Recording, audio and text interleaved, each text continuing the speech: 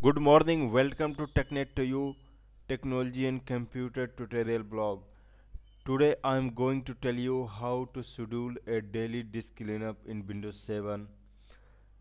If you want to run daily disk cleanup in Windows 7, then you have to create task scheduler.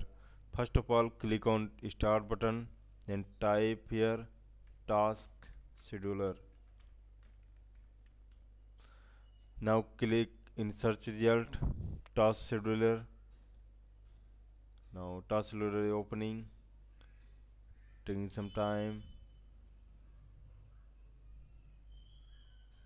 Now task loader open. Now click on action menu bar, then create basic disk. Click on create basic disk. Now it's opening. Now type the name of the task, just like disk cleanup. Then give description here. Run disk cleanup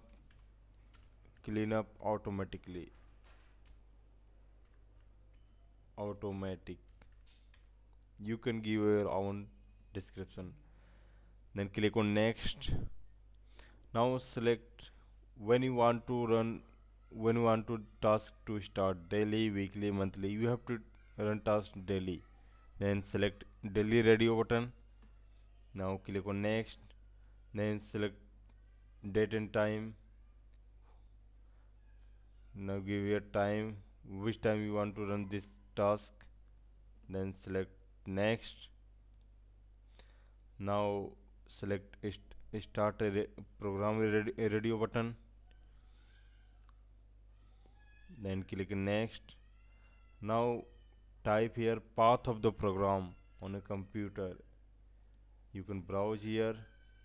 You also you can give a path of the program. Suppose disk cleanup path. This is a disk cleanup path in my computer. Now you can give your own path from your computer. Now click on next. Now is click on finish. Your task has been created. Now it will run automatically every day at 8 p.m. 8 8:55 a.m. Okay friends, thanks for seeing this video. Have a nice day.